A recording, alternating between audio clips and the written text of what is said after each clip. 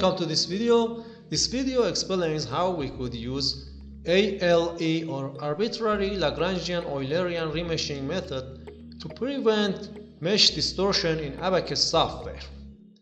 In bulk metal forming, after severe deformation, the mesh will be distorted, and to prevent mesh distortion, the ALE method can be used. In this method, the number of elements and number of nodes are kept to be constant, and by changing the location of the nodes, the mesh will be improved. Remeshing procedure is performed at regular increments, and for each remeshing, several remeshing sweeps are performed.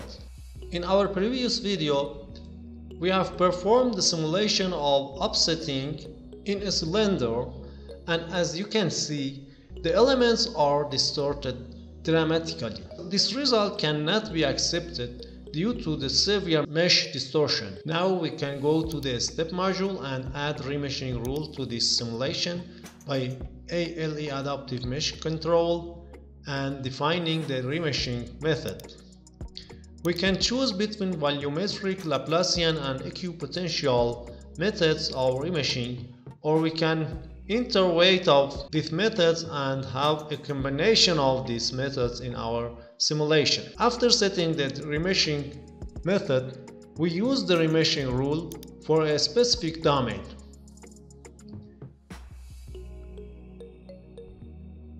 Here we should at first pick the domain that remeshing will be happen on it. Please notice that picking the only necessary domain will reduce our computational cost. After that, we choose the remeshing control method that we have defined, and after that we have frequency. This option means after how many increments remeshing is performed, and after that we enter the number of sweeps per remeshing. Every time that remeshing is performed, several attempts are done for remeshing, and we enter the number of these attempts. For example, the current setting means that every 10 increments a remeshing is performed, and for each remeshing 5 attempts are done to improve the mesh quality. Now we can run the problem another time and see the change in the results.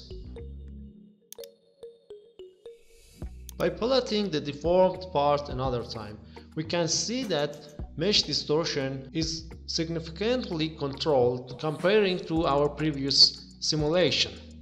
By the ALE method, we can increase our accuracy and also decrease the chance of the termination of the job. I hope you guys have enjoyed this video. If this video has helped you out, please let us know by a like, a comment or a subscribe. See you in next videos.